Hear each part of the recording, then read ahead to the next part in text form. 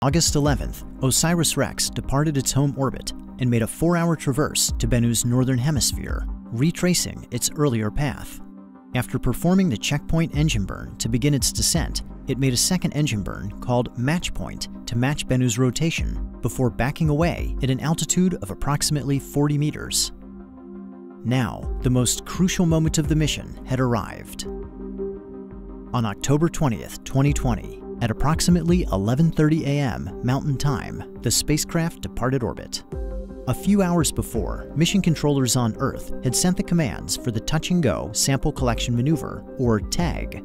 As they watched with anticipation, OSIRIS-REx steered itself to sample site Nightingale, maneuvering toward the small crater at the walking pace of a spider. At 4:11 p.m., the mission received confirmation. OSIRIS-REx had touched down and collected its sample. Following TAG, the spacecraft drifted to a safe distance away from Bennu.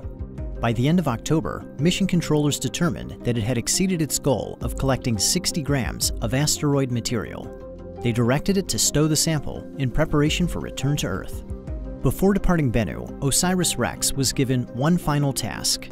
On April 7th, it flew over Site Nightingale to observe how the sample collection event had changed the surface.